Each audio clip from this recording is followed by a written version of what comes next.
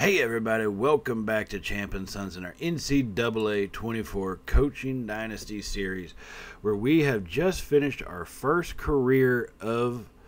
season of our career as the offensive coordinator for the Mean Green, leading them to a 9-4 season.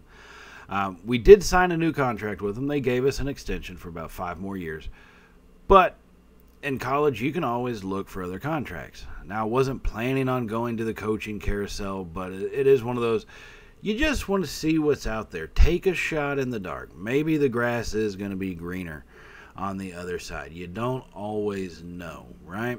So that's one of the things that we're trying to look at here as we go through. Maybe someone takes on our coach and it opens up an opportunity for us, but maybe also we get an offensive coordinator position at a bigger school. I mean, as much as I love the Mean Green, who wouldn't take that opportunity, right? Who wouldn't want to go say, let me turn down a job at a bigger Power 5 school for Mean Green so we can try to build something here. Our career is we got to build ourselves up, right? We care about the team, but at the same time we got to do what's best for us. You know what I mean? So, looking at some of these jobs that are coming up, we are seeing some big head coaching opportunities going to be available. Now, going through this coaching carousel this first go-around, I know we've only had 1 year under our belt, so what are the odds of us getting something of any major value? Probably not going to happen, right? But really, it is one of those, hey, you never know, let's give it a shot. As we see, a lot of teams are really just extending their guys' contracts to try and, but there are coaches leaving and switching schools, so that does open up opportunities. It's just whether or not we're going to be given one of those opportunities, I don't know. But that's why you come into the carousel, just want to see what's available that is out there. Now, some interesting jobs are coming up in the offensive coordinator realm. Kansas head coach, they oh my God. They don't take our head coach. I wish they did. He's up for a couple different coaching positions, but he doesn't get selected to go anywhere. At least they don't offer him any other job at a place. So that's making it kind of tough for us to try and get an opportunity. It's one of those things, maybe we can get something to land, but I'm not seeing that possibly happen. Right now, at least, one season into, there's a lot of different job opportunities that are going to be available. There's a bunch of unexpected job openings happening. Alabama seemed to have, looks like they lost both their coordinators. Now, I'm definitely not switching sides to the defense, right? I'm an offensive kind of guy. That's what I stick with, is going to be the offensive side. But, hey, we are going through and seeing some teams that do need head coaching opportunities that maybe we could try to fill in for. If I am going to be offered something, I don't want to just take any job that's available, right? I want to take a job that's kind of helps to set up for success, That's something I think anybody would do in real life also. They're going to not just take any job because it's better. They're going to take a job that helps set them up to be more successful. So that's kind of what we're looking at. There are a couple Big Ten schools that are looking for coordinators, and each of them just forget about us. So that's lovely. That's great to be just passed over with such ease. Kind of knocks us back down to reality after a 9-4 season, with our offense actually being one of the best in the country as far as passing offenses go. And rushing was in the top about 25, so I think we did a good job. We definitely proved ourselves as an offensive coordinator within Conference USA. So that's saying what it is. And some of these other schools aren't taking that for very much. As you can see, they're just not. I mean, most of these schools, I'll give it to them, are really just re-signing the coaches that they had. Their contracts expired, so they're re-signing them or extending them, I guess, if you want to say that. Which you can't blame a team for, but I think we did a good enough job to try and at least possibly earn something a little bit better. So far, nothing, though. everybody's just like, nope, we are not going to sign you. We're going to take someone else. As you see, look at them just go. I mean, just constant. Not even an opportunity for some of these offensive coordinator jobs. I don't know. Maybe they see something that I don't see myself. And like I said, it could just be, hey, it's North Texas. So trying to go from North Texas to a Pac-12 coordinator spot, Big 12, Big 10, it's just not going to be.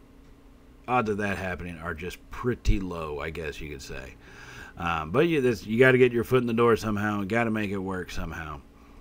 As these jobs continue to pop up, and we just get passed over one by one in some of these things. Oh, here comes some more ACC. Louisville, they don't hire us.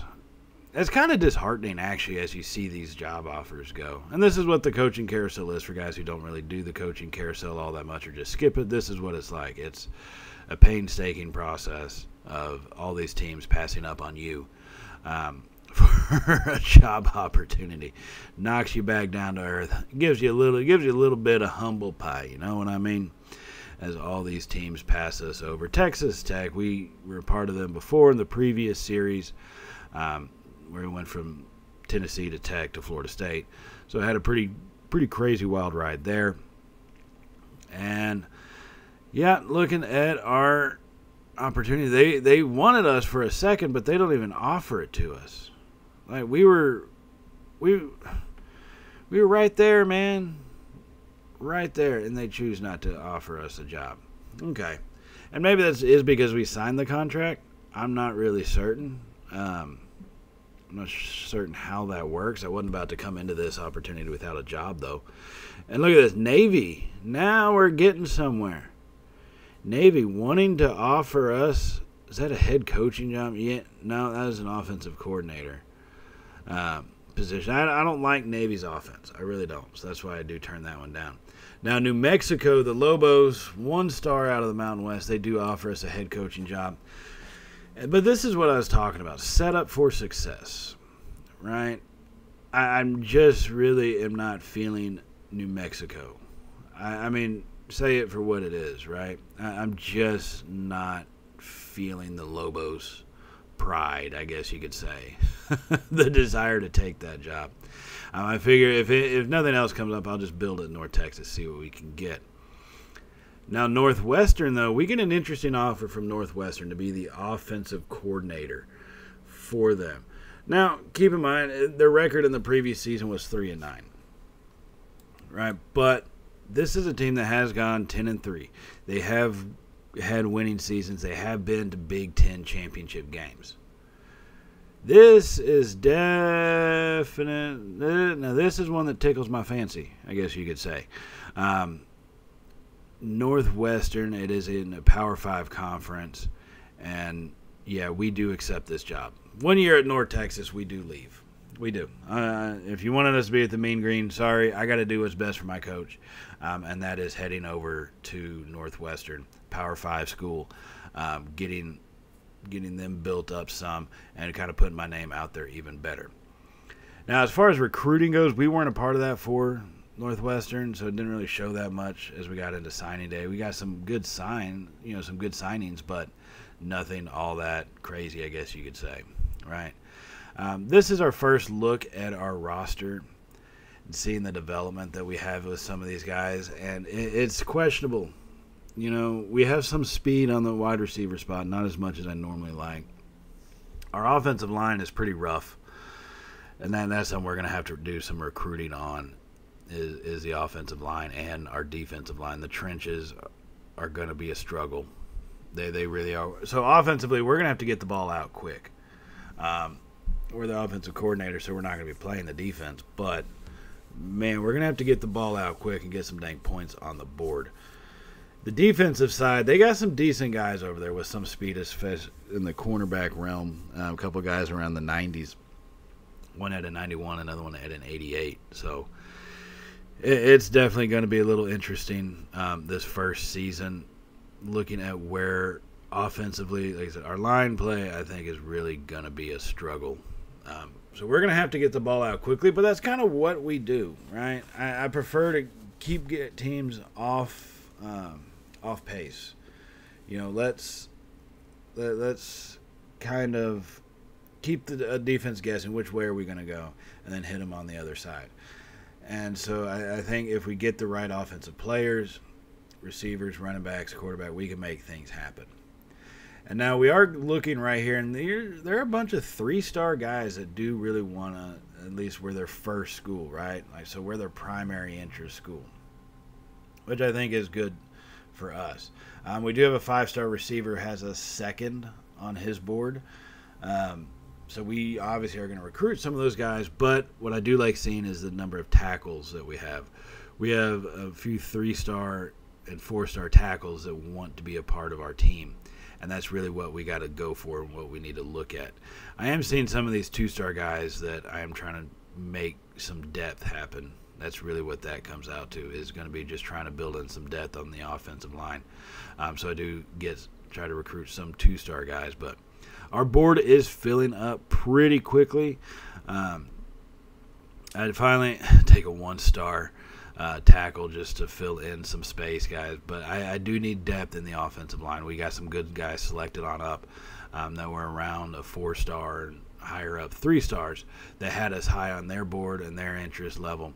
So that was good to see for us, and I think that really is going to kind of help us as we go here throughout our time with Northwestern, is getting into those realms, getting into those areas, and becoming that team that I think we really can be. Now, our offense isn't going to change much. We are going to be running a lot of option offense that helps out our running backs. It helps out our quarterback. They do take some hits, so he's going to have to toughen up. Helinski is our starting quarterback, at least for right now. He's going to have to toughen up a little bit coming into the next season, and he's going to have to work on his speed. But then again, I don't need him to get that much. You just give me an 8-yard rush. I don't need 20 yards. I just need 8 yards every time. Okay? So we're going to go and finish off do some basic scouting for these guys, and some guys are dropping. I'm not liking seeing that, but I guess you'd rather know about a bust early than you would later. I really am hoping that we can get some guys to step up and become, that recruit that we were hoping they could be. These are a lot of these guys that are right here. These were the higher up, first on our board, or first on their board interest level, our 4-stars and 3-stars that were higher up. So it's interesting seeing a lot of them kind of drop down as we are scouting them. We find a few guys like Troy Williams, the defensive back, bust up to 68. Some guys are improving. Jordan Dortch, the tackle, becoming a 69 overall. That's someone that we're definitely going to have to look at and try to hit hard on the recruiting trail to get this team built properly. So now taking a look at our schedule, it is a C+ difficulty kind of schedule, right? Ranking-wise in the game, the strength of schedule doesn't totally matter all that much. If you play this game enough, you kind of know, it feels good to say our strength of schedule is an A, but in reality, if you win your games, you're going to get the ranking you want. It's just that simple. But one thing we will do is we are going to put the Mean Green on our schedule at home to take them on in week 1. We did leave them. We're going to give them their shot to throw the punch back at us. I just feel like that's what should happen, right? We should take on our old foe, see what they're like after one season of us working with them. I think they are going to be massively improved versus when we took them over. So put North Texas on, and then I really want to add in some more difficult schools to play. Some bigger name schools. That's actually something that does help out with recruiting, and it would help out in real life, right? You get the big name schools to come to you for the season. These are things kids are going to pay attention to. It gets you on national TV. It gets you focused. It gets attention on, and that's really what we need. If we're going to start bringing in players to compete with the Ohio States, Michigans, Penn States, and as far as the conference makeup going, we're talking USC has been added in, UCLA, getting all these guys added in. you're competing with some high-profile schools. The best way to do that is to get yourself on national television, play well, and try to win some of these games. So we need to add in another non-conference game. And it's looking for a team that would be a decent matchup, right? And that's why we do I-Down or BYU. They are number 25. It's something that I think it would be a top 25 win, right? It would be. So I think it's something we definitely need to look at doing. So we do switch out. So instead of having the first 3 games at home, we do make Notre Dame be the game on the road for right now. And I also, one thing I also want to do is try to squeeze in a neutral site game. That's another thing I want to add in, is a neutral site game. And so that's why we do go with the rivalry game in Illinois. I've seen on this little stadium selector thing, there's an option for Soldier Field in Illinois. In Chicago. Both these schools are in Illinois. There it is. So that's what we are going to go with.